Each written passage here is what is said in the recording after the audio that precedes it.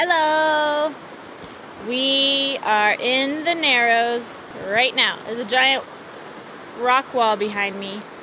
This is my hiking pole. It's in my face. We are hiking in the water through the Narrows at Zion. It's really sweet. This is called Wall Street because the walls are so high up. And there's hardly any people in this far.